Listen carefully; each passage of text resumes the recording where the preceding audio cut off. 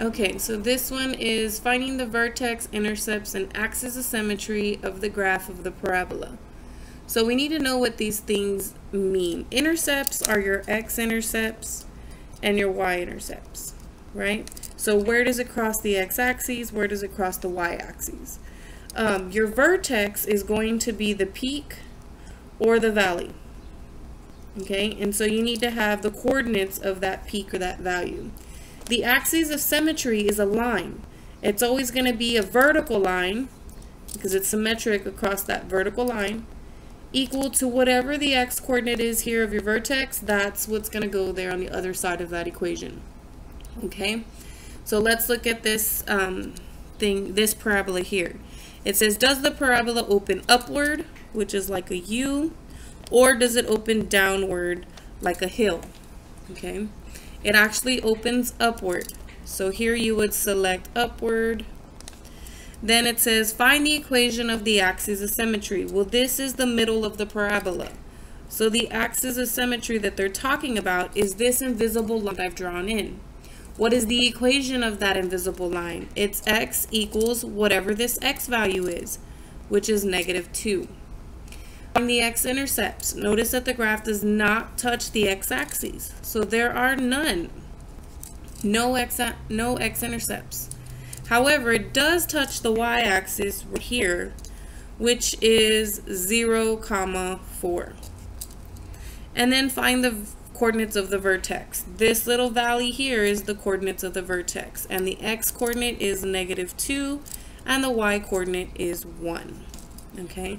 Similarly, we're going to follow these same directions or same questions for this image. So does the graph open upward or downward? This one looks like a hill, so it's downward. Axis of symmetry, this is the little peak here.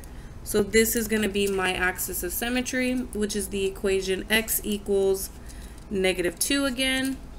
And then x-intercepts, I do touch the x-axis right here.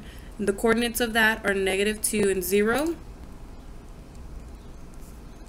And for my y-intercept, I do touch the y-axis right there, and the coordinates there are 0 and -1. Find the coordinates of the vertex. This point also happens to be the vertex, and the coordinates of that point are -2, 0.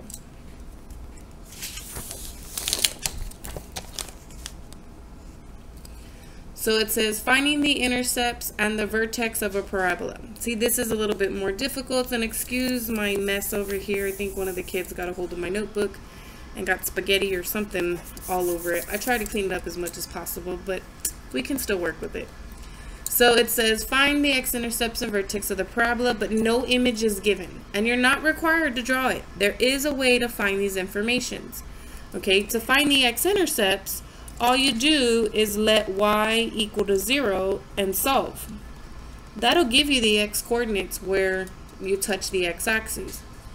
For the vertex, there is a formula to find the vertex. What you do is you have to first find the x value of the vertex, and the formula for that is -b over 2a. Granted that your parabola is written in this form. So if your parabola is written in that form, this is the formula you use to find the x coordinate of the vertex. To find y coordinate of the vertex, you have to plug in that value into your function or into your equation. Okay, so let's see here what we get. For the x-intercepts, we're going to say let y equal 0 and then solve this equation. This is actually x plus 6 times x plus 6, which is x plus 6 squared. If I take the square root on both sides, I get 0 equal to x plus 6, which is just 0. There's no such thing as plus or minus 0. And if I minus 6 on both sides, I end up with -6. So x coordinate is -6, and remember, you set y to 0 from the very beginning, so the y coordinate is 0. Now when it comes to finding the vertex, you're going to use that formula, x equals -b over 2a. So here, my a is 1, B is positive 12, and my C is a positive 36. And I don't need C, I just need B and A. So negative 12 over 2 times 1 is negative 12 over 2, which is negative 6. So I know the x coordinate of my vertex, it's negative 6. To find the y coordinate of my vertex, I need to plug in that value for x into the original equation.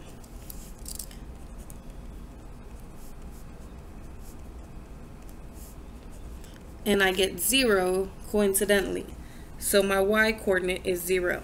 So this is the x-intercept, and this also happens to be the vertex.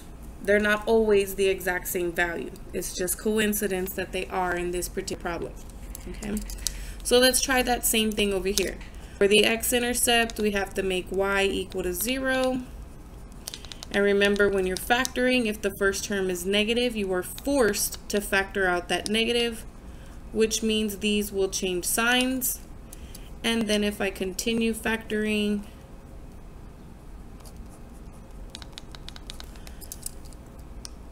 negative 1 cannot equal 0, but x minus 6 could, and x plus 4 could. This would equal 0, x equals positive 6, and this would equal 0 if x equaled negative 4. So I have two x-intercepts.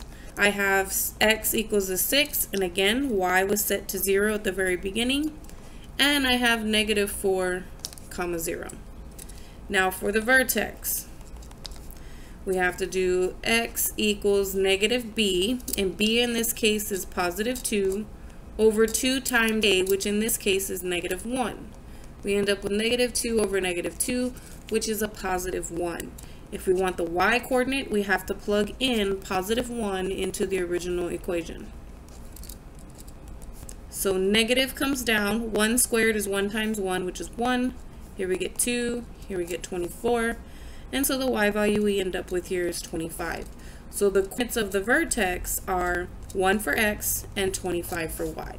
Notice that they are not the same, right? This one did come out to be different. So sometimes they might coincidentally be the same. Most of the times they're not. Last example for module 21. So it says find the maximum or minimum of a quadratic function, and they give us the function here. It says, does the function have a minimum or maximum value? What is the function's minimum or maximum value? And then where does the minimum or maximum value occur? And then they have a second example with the same 3 questions, okay? So remember, how do you determine if it's a minimum or a maximum? Recall, if it opens upward, right, it's got to have a minimum. If it opens downward, it's going to have a maximum. What makes it do that? It opens upward if your a value is positive. Greater than 0 means positive. And it opens downward if your a value is negative or less than 0. So that's what we're going to be looking at. And if you look at that here, your a is negative 2, which means it's negative. So then we have a graph that's going to be opening downward, which means we're going to have a maximum. It says, what is the function's minimum or maximum value? And then where does the minimum or maximum value occur? We know it's not a minimum. It's a maximum. Well, in order to answer B, you actually have to answer C first. Okay? Because remember the method of finding that peak, that vertex. You know the formula to find the x, but you can't find y until you know what x is. So we do have to do this first. B is a positive 12 and a is a negative 2. So we get negative 12 over negative 4, which actually yields a positive 3. So I can answer part C first. If I want to know the answer to part B, I have to plug that in. Remember, f of x is just fancy notation for the letter y. So I'm going to plug in my 3, and I get negative 2 times 9 plus 36 minus 16, negative 18 plus 36 minus 16, and I get 2. So now I know that the maximum value is 2. Okay. Similarly, we're going to do the same steps, but for the next function. Okay.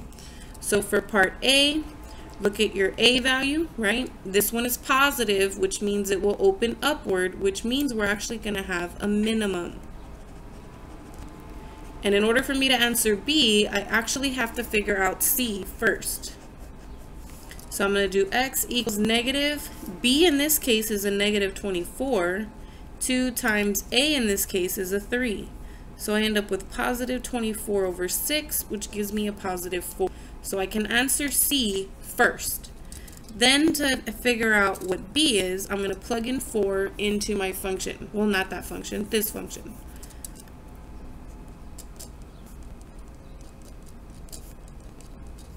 So I get 3 times 16 minus 24 times 4. So we get 3 times 16 is 48 minus 96 plus 50. And we coincidentally again get 2. Okay. So this maximum or minimum value, Y value, is 2. Okay. And that's the end of module 21. It's actually the end of all the 320 concepts. So after you've finished module 21, your objective is to start studying the review for the final exam so that you can then take the final exam as soon as possible.